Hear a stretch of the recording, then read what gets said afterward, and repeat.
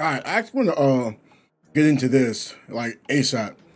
There is too much people in the world chat saying, "Oh, resistance isn't better than health," or "Health is better than resistance."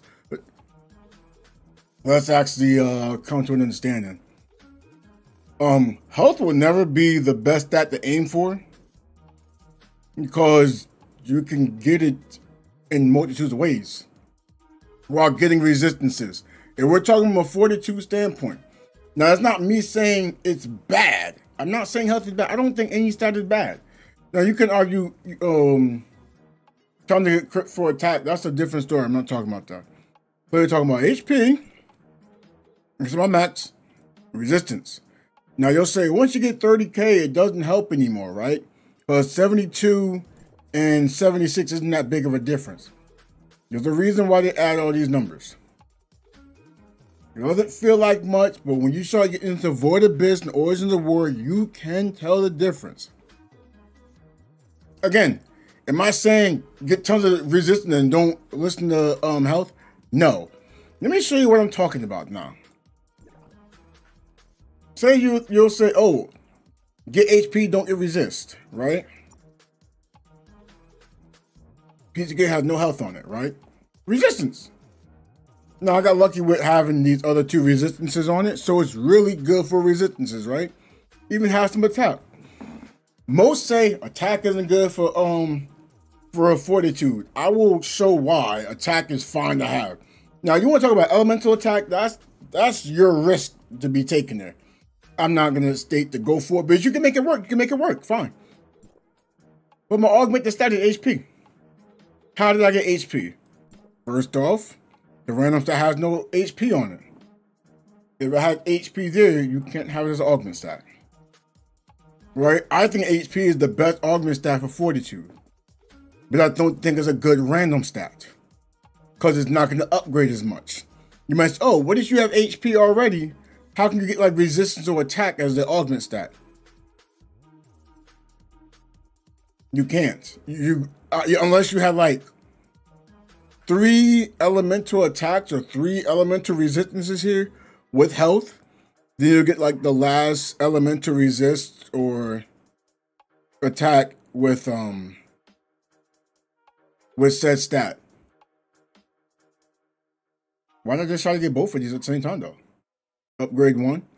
So now you got, this is why my CS appears so high too.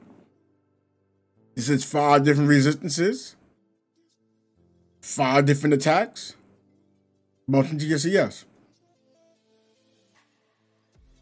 Now, I also want to state the only way to get this altered resistance is by getting altered resist percent. That's 1, right? Flat altered resist, that's 2. And the third way is we're getting the resistance stat. You know, the stat that we say isn't good. It's better not to have, right? Like this altered piece here. It's going to give me a lot of altered resistance because of this. Now, what's it going to get when I get, you know, altered? I don't know. I'd assume I'm going to get flat health and a random resist. Again, that's an assumption. I do not know. Now you can say from here, oh, you have 51% volt resist. And that gave health and flame resist. So I'm making the assumption due to having resist on, I'm gonna get those stats. But again, you see how I got volt resistance here, 51%, you go, oh, that's not worth it. Now, I don't have, oh, okay, I do have some volt here. But for the most part, I'm probably gonna be having to search. Like, see, I got some volts. But again, just keep your eye on the fact I still have the resistance. Resist that gives you resistances and everything. There's a volt one. It's probably the, oh, and there's another one. Right? Oh, and there's a little bit of volt resist there. So I got a lot of volt resistance. Now I want to actually move off this. I don't want to have 47k volt resist. You're like, see, look, you're trying to drop your resistances. It's only because I want it to be in the physical resistances and the frost resistances. Now, can I live with this? Of course I can. I'm just trying to even them out. Just don't think much of it. But again, I know most think 4% isn't a big difference. It's bigger than you think. They're just trying to make it so you can get an understanding. Don't look at the percent number. Look at the actual number. And if you want, fight some enemies and see how much damage you do. Most people are fear on fighting 9 Yang and JO right now because they don't have alter readers. They're like 4 or 5K alter readers, and they'll have like 1.6 million health and be dying. Now I know you're probably looking, oh, you have almost 3 million health. How can you say that? Let me actually get to another area so I can prove to you that that's not the health you think I have. So sorry that this video is taking a little longer than expected. All right, so we're in like the beginning area. There's not gonna be any kind of boost to my stats. So what you see as my stats, you'll see as my stats.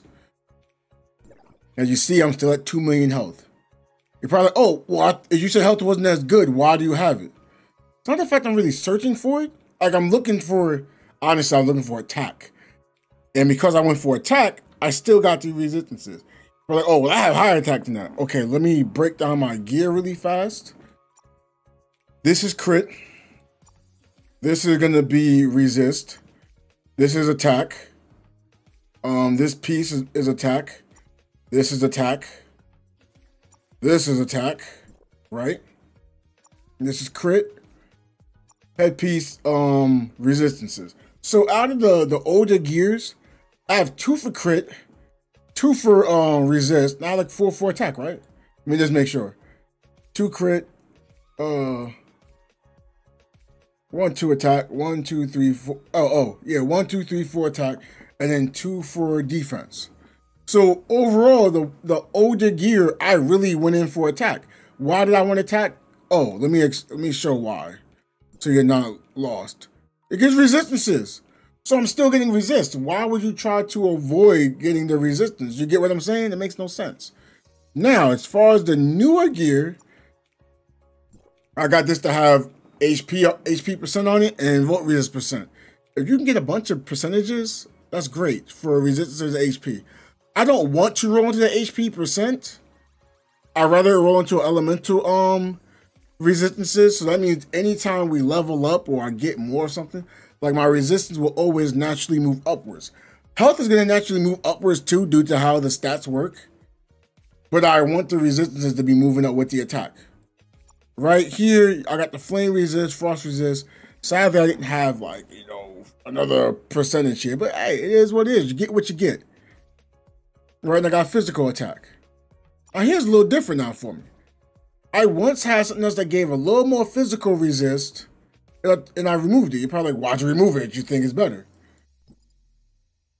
So it's not the fact I'm thinking one is better, but I just want to try it out. And the fact I see over 2 million HP, I like it. I like how it looks. And I actually like how it plays. It's not like I think it's bad. But let's actually look at this, right? Got these random stats. This had physical attack and physical attack percent. I don't find them as important. I already have enough attack. Getting more of these does help, but like I'm making my roll not as effective for what it does. Plus I still get the damage off the physical resist and the HP. For my skills. That's fine. Right? But look, the only benefit I was really getting is just physical, just a physical item. The HP is flat HP. I don't like flat HP. It just had percent HP, so I took it. Percent HP, percent resist. The volt damage doesn't really, I mean, it does help, but it's not what I'm looking for. No matter what damage it is. But the only thing I was really getting here that I liked was the physical resist. So because that's all I really liked, I went with this, even though this gives less CS. Don't listen to these numbers. It's not telling the truth. Here, I'll prove it real fast. My CS just went up, so it shows that, and look here, see the CS difference? It's just because it's upgraded. That's it.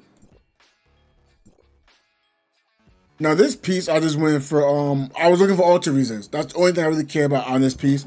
It's the only spot I can get alter resist percent. You can say get HP, get HP.